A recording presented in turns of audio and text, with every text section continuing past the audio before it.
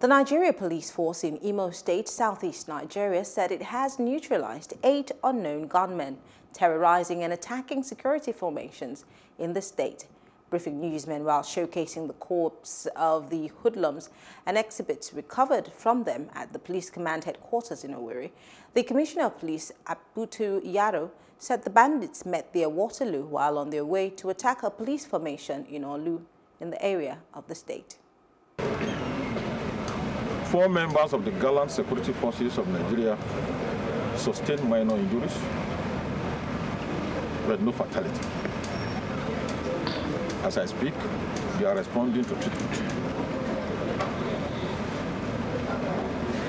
The hoodlums were seen in viral video earlier on around Olu metropolis, around the area they call Banana Junction,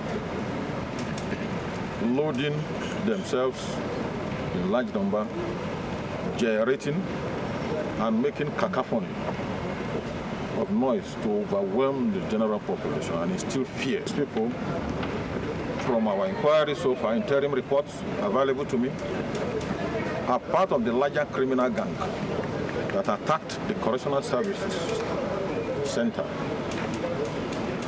in the state capital and the police headquarters on 5th of April 2021.